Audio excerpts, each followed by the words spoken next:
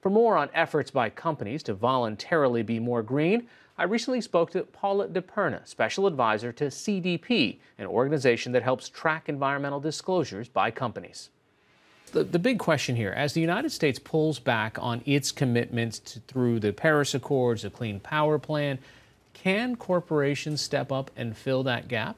Yes, the corporations of the world are stepping up and filling that gap. First of all, addressing climate change is not a punishment. It's a phenomenal opportunity to create jobs and unleash innovation and kind of try to get the maximum efficiency out of energy, which is a real challenge and a very exciting challenge. So a lot of companies have understood that this is an opportunity, and they have begun to step up. And many, many companies, at the rate of 150 a year since the agreement of the Paris Accord, have agreed to take on a science-based target. There's something like 450 companies that are now actually setting their targets in relationship to that scientific goal. Are these science-based targets basically a form of regulation? Is it just that it's voluntary? Well, it's voluntary in some jurisdictions, like our own, but increasingly around the world, it is not voluntary. So if you're a major company, you need to be smoothing out your operational costs across your geographical boundaries. So it looks like companies are tackling this on two fronts. On their own emissions is one thing, on how they do business, and then also the products of the business themselves. Give us a couple of examples. Yeah, so I mean, you take, for example, L'Oreal or Walmart. I mean, Walmart has a goal of reducing emissions by a staggering number of tons throughout its supply chain. And I think we all know as consumers that it's increasingly difficult to go and buy something where you're not confronted with the greenhouse gas potential or the carbon footprint. It's a little bit like when you buy sandwiches and it's suddenly telling you the calories. You know, you kind of think twice, well, do I really need both of those sandwiches, or should I just have one? There seems to be a necessary alignment here between three different stakeholders. You've got the management of a company, the investors in that company, and then ultimately the consumers of the product, who all have to have some level of value for a company to start to make these changes. Yeah, well, that's well put. I mean, if you think about a slot machine, you know, you want to get cherries all across. So the cherries all across in climate change is lining up science, policy, and capital. So investors are increasingly looking at, you know, is a company organized well for this scientific imperative, which means reducing emissions. Reducing emissions is an operational and financial tool. It's a way of gauging, is the company well managed?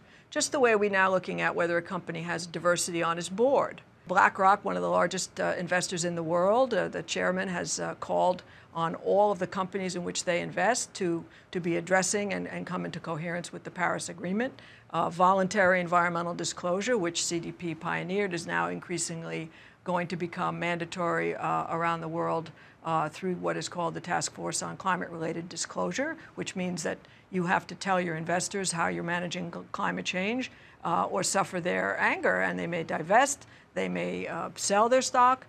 And, you know, just an interesting factoid, about 2 years ago, 1 in $12 invested in the United States was screened for environmental or social impact or good governance. Today, that number is 1 in 5. And it means that investors are really looking to manage climate change. So on some level, the economy is getting a lot greener than we think. It's just we have to do a tremendous amount more. We're talking about millions of tons that have to be either stopped from rising or removed from the atmosphere one way or another. In these voluntary disclosures, how do you trust but verify and make sure that this isn't, essentially a marketing ploy to try and greenwash and improve their image, that they're actually doing what they say they're going to do? There's a lot of skill within the companies to look at this and manage it. There's a big industry, again, opportunity jobs of consultants who help the companies. But on the thing about greenwashing, I think we might overstate the degree of greenwashing in the sense of outright lie. But I think that there probably are a number of people who don't really fully get the magnitude of the challenge in terms of the tonnage. But by the same token, if everyone's doing a little bit, they're gradually unleashing that, unlocking that potential to reveal new opportunities for efficiency, new products. You know, it's very exciting. A little thing like a frost-free membrane. Now, it doesn't sound glamorous, but a frost-free membrane in a refrigerator or a freezer really reduces the energy demand of that product. Somebody's out there inventing that, and somebody's out there trying to invent a better one.